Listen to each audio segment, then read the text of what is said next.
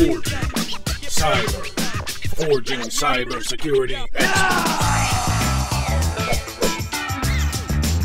Secure Ninja. Hey everyone, I'm Alicia Webb with SecureNinjaTV. Now, our free preview of SecureNinja's online Sensei series has generated such a positive reaction that we've decided to give away every single module from this Cyber Kung Fu course featuring Larry Greenblatt, Tom Updegrove, and me. If you like what you see and would like to experience a Secure Ninja training course in person at any of our training locations, we have some amazing time-sensitive specials for you. Just visit SecureNinja.com/specials for all of the do not miss deals. And now, here is your free module from Cyber Kung Fu for the Certified Ethical Hacker version 8. Enjoy.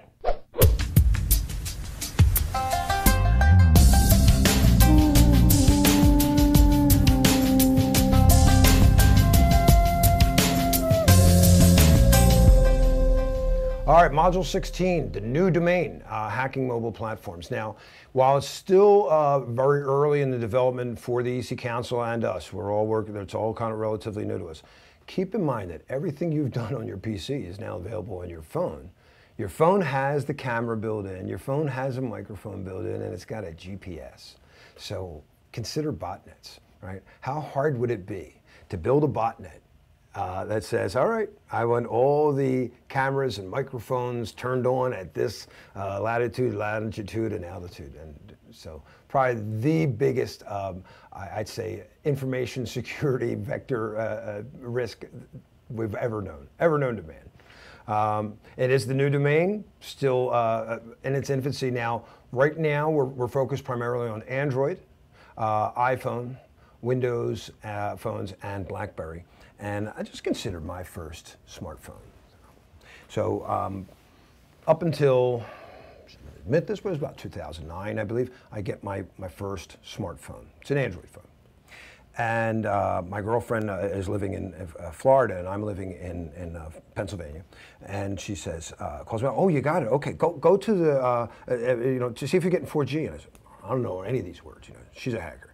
And no, go to the back of the house. I'm looking at the map. If you, oh yeah, I got 2 bars. Okay. Now go to FCC Speed Check and download this app. I want you to see how fast you're going. I go, huh? She goes, oh my God, you're so stupid. Your students think you're smart. You're an idiot.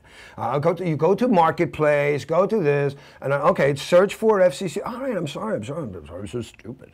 All right, and then install, and then it warns me. If I install this, it will have access to my network card. It will have access to my SD-RAM card. It needs access to my GPS. And I'm sitting there going, why, what a speed checker? I don't know, maybe. And then it needs access to my phone state and identity. I cannot imagine, for the life of me, why something that's just going to tell me how quickly I'm getting round-trip packets needs my phone state and identity. So I go, no. You go, oh, but all these things say that. You got to say yes or else.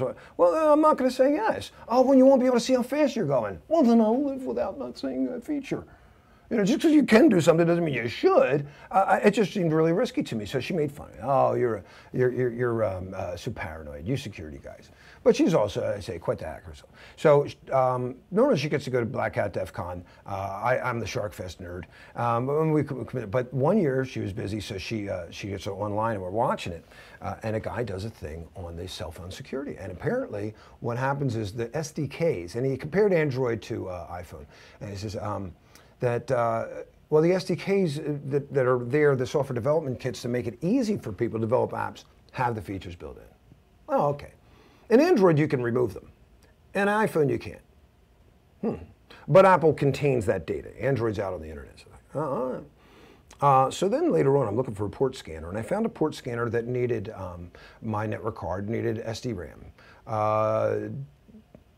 didn't need GPS, didn't need phone state and identity. Another one needed those two. It needed the network and SD-RAM, but it needed phone state and identity. He knew how to remove GPS. That made me more paranoid, because now like it's one thing when you just did the SDK and you left the defaults in there. It's another thing when you're smart enough to remove something. So I got really paranoid. So I installed it, just trusted it. Now, That's how drunk I was. Actually, I've now in researching this, and I really thank the ECU Council for bringing some of this stuff up. There was one estimate where the non-Android app stores, they think at least 6,000 of the apps, and it may be because they give you free SDKs that are a little bit tweaked, have Zeus botnet vulnerabilities in them. I mean, not vulnerabilities, Zeus exploit code in them. 6,000 different apps contain Zeus. Oh my gosh, if you're not familiar with Zeus, when we talk about botnets, it's the one that robs banks, all right? It's also available in BlackBerry. And they've had this for a couple of years. This isn't new, it's just new to me. iPhone, just as powerful. Now, right now, it seems that iPhone, they contain their data, but come on, you know it's going to happen. You know that it's going to leak. It's just like how TS networks drip off into Secret and stuff like that, and Zipper and Nippernet. Windows phones have all your Windows vulnerabilities. So, I mean, obviously they're going to have, it's a microcode, it's an embedded version, but not too much cover on in the material yet. In fact, we don't even have VMs officially for any of this, but you know, Tom's come up with Android VMs. So rather than root your phone and have to play with some of these tools, he's going to give you some guidance on Android VMs, and he's come up with a couple of nice hacks, and the Metasploit project's well on top of that. So it's not like Tom developed these hacks, he just, you know, correlated the data. It's great stuff. All right, so you know, one great advantage or improvement made recently is that we have at least started tracing these. So for the longest time, I know when there was a Microsoft vulnerability, it was tracked at the MITRE database, right? And I like to use NIST and NVD to get and query that database, but they weren't doing that for phone hacks. Now they are. So just this morning, I Googled, or I searched the MITRE, and there's already 349 known vulnerabilities, and one of them just a couple days ago, right? And it's considered a high risk, and this is just for Android. So, pretty scary. All right, so our attack vectors, I remember, I'm an old guy, in the 80s, we thought we were going to use your machine at home to remote access in, and I'd give you a disk with like, we had a couple of remote access tools, whatever, there was Carbon Copy, PC Anywhere, so, but then it got really nightmarish. To try to support this thing, I'd give you instructions on how to install it, and then you'd have to bring your computer in, because, like, you know, doctors are not going to follow this stuff. Salesmen don't follow this stuff. So we just said, you know what, we give you the machine, you brought it home, your kid played on it, and now it's broken, and I have to troubleshoot that. So we can, you know what, no more of that. Company-blessed laptops. Company trusted configurations, locked down with network access control. And when you log in through 802.1x, I quarantine you to a VLAN, and I query that device, and I make sure that it's got the latest patches and the latest virus signatures before I even let you on the company VLAN. Beautiful. And then VPs, and they get their iPads, and they love it, and they're used to iPads and Google, and they don't want to come in and learn a new interface. They go, why can't you people make this work the way this does? Why do I need another device? So we've gone back to it, and it's very tough now securing this. There has been some great developments in some management software, and we're going to see a quick thing at the end of this. But again, the mobile app development kits come with all kinds of features that you might not want, and it makes it easy to develop something, but the defaults are just bad. I remember another thing that I could use my phone as a tether to get me internet access, right? It's 3G, it's awesome. But my provider wants me to spend extra for that. A bunch of people come out with ways to do that, but you got to root your phone. Oh, I don't want to root my phone. Find one, oh, they'll do it. I believe it's easy tether. Oh, all you have to do is turn on debugging mode. And I looked at it this way.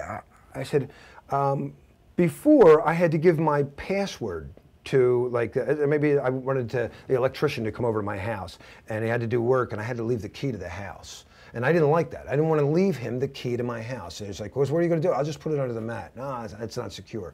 And I get an electrician who goes, don't worry. With our service, you will not need to do that. And I go, great. He goes, yeah, just leave the doors open. So that's debugging mode, guys. Avoid that. And this is the rough thing, because when they're telling us the labs and even some of the security software that looks really good on this, you actually have to break your phone. Jailbreaking is when you break out of the trusted OS and you get your own OS, because they're not going to give you root privileges. You might break it. I don't jailbreak my phones. I don't want to. I want my phone to work. But it's needed to get some of these great tools on there. So I'll be playing with mine. Actually, I'll be following Tom's lead in these VMs, and so that will work. So again, your VirtualBox environment, there's a number of free Android VMs that play with things. All right, but look at that. Zeus Trojan affects Android and BlackBerry, and it's been going on for years, and this is robbing banks, guys.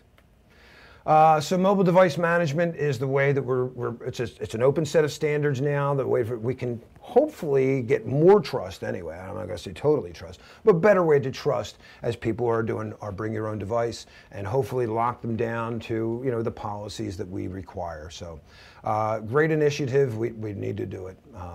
Is anything watertight? Of course not. Penetration testing, a great set of tools that they've recommended here. Again, they do require that I either debug or root my phone. So I'm not ready to do that just yet. Tom's been experimenting with these, but I'm looking forward to this whole new developing platform. Because again, forget the laptop. There are people without running water that have phones. So whether as a victim or as an attacker, this is going to be the most prevalent device. All right, Alicia, I hope that scared the heck out of you, but also I hope it inspired you to want to defend yourself. Any questions? Yes, I do actually. Are these mobile vulnerabilities only going to get worse? You know, quantitatively that's really hard to say, but the Kirk in me goes, we will probably work it out really well eventually, but before we get to that point, it's going to get really bad. Yes, I think it's going to get really, really bad, and then we'll figure it out. So I think, you know, it's always that ebb and flow. Right now, we're just discovering this stuff, and it's going to get much, much worse. But I'm very optimistic that we'll manage it. We'll figure something out eventually. Now, would you say that these mobile devices are more vulnerable than desktops, laptops, or even servers? You know, originally I definitely was of that mind because when we look at the MITRE database, up until recently, they didn't publish those vulnerabilities. So I was like, gosh, if the vulnerability is there and I don't know it, how am I supposed to fix it? They've made great headways there. So I don't know if they're actually more vulnerable, but if you just look at how many are in use, right? So again, I don't know the number of computers in use. I'd say it's a few 100 million at least, but there are, what, 6 or 7 billion people on Earth, and we think there's been 2 or 3 billion mobile devices already. Mm-hmm. So just the fact that the threat surface is so vast. Right. All right. Thank you, Larry. Oh, you're welcome. That's all for this module. Now we hope you've enjoyed this free module, but there's lots more. The Cyber Kung Fu course has 29 videos in all and will really help build you a solid understanding of the CEH version 8 curriculum. Don't forget, if you prefer to attend one of the SecureNinja's courses in person at any of our training locations, you really need to visit SecureNinja.com/specials for some amazing discounts and other deals. I'm Alicia Webb. Happy training. SecureNinjaTV is brought to you by SecureNinja.com, a world leader in cybersecurity training and certification. Our master instructors will help build you into a highly skilled and marketable security professional. Secure Ninja, forging cybersecurity experts.